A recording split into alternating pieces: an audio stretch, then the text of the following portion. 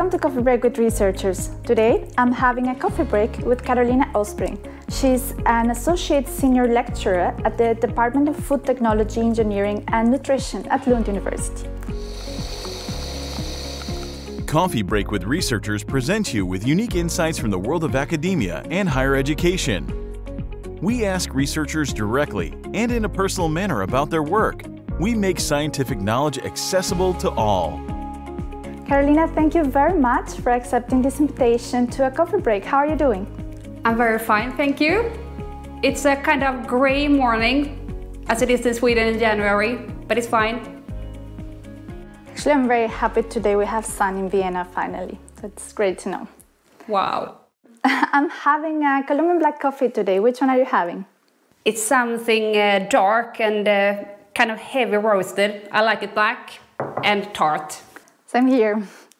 Karolina, I want to talk with you today about the course for Food, Meats and Molecules, in which you investigate the relationship, the different dimensions of food and sustainability.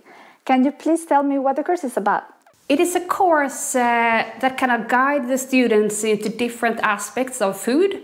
So we integrate food chemistry, food physics, health and food, the link between those two, and also food processing, how food is actually produced inside food factories, and of course also the link to sustainability in a module called Food in the Future.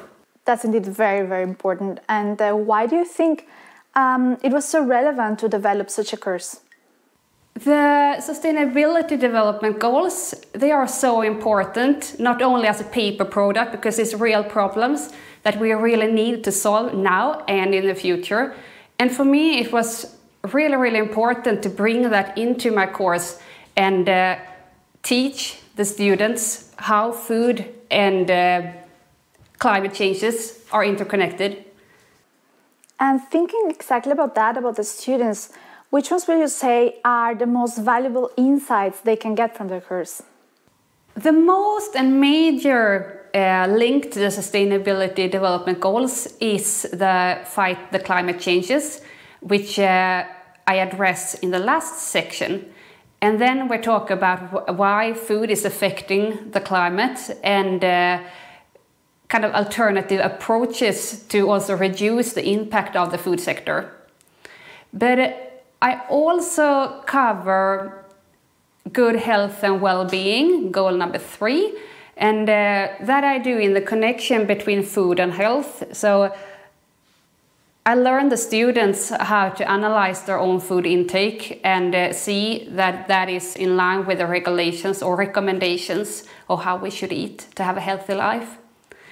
And I also touch upon gender equality, both because it's very important for me and also for most of us. And it comes into the course when I explain the marvelous transition from open hearths, fires that we cook our food over, to the electric stoves that we have, and also kind of emphasize what that means to women liberation and how much work that was now kind of reduced from women in history. And the last goal that I'm touching upon is industry, innovation and infrastructure. And then I kind of learn the students how the industry is reducing the energy in their production, which is not really, we are not able to do that in our own houses or homes. So by energy usage, it is better to cook food in the industry for many peoples. But that sounds fascinating. I imagine it has a very high practical component, right? Can you tell us a little bit about the methodology that you use in developing the course? Yes, it's an online course and I give lectures that is pre-recorded and the students watch the videos and then they do a home exercise in their own kitchen. It is very good to have food as subject because we all eat at least 3 times a day. So that the students are cooking an experiment that is linked to the theory in each part of the course. For example, in the module when I talk about the link between food and health, they are measuring exactly how much food they eat on one day, and then calculate the nutrition in it and compare it to the guidelines that we have. And in another section of the course, they do an experiment where they compare how plant-based cheese behave in comparison to ordinary cheese. So we can kind of really investigate the differences and also the obstacles in making plant-based cheese.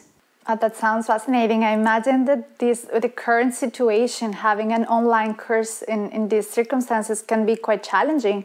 Can you please share some of your experiences with students in an online environment in the course? Yes, I was a bit nervous before I started because it's my first online course, but it turned out to be really, really good. And the students watched my videos, and then we had a seminar 8 times during the course. And I found that they also communicated with me in their lab reports. So it was a kind of living document where they asked me questions, and then I prepared answers that I gave to all the students on the seminars. So they really find ways to communicate with me that I had not expected. I can imagine. And Karolina, those were all my questions. Thank you very much for your time and for explaining this fascinating course on food. And I wish you all the best with it, and hope to see you next time in a coffee break. Thank you very much. Bye-bye. If you're interested in more details about this course, you can find a link here below. See you next time. Bye-bye.